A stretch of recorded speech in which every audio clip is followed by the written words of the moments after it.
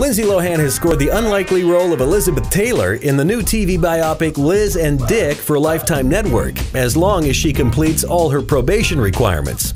According to TMZ, Lifetime made the demands and Lindsay is cool with it, telling pals that she's obsessing over getting the part right. Lohan will be tucking into some of Taylor's dozens of movies to research the part, which include The Big Hangover, The Girl Who Had Everything, and Cleopatra.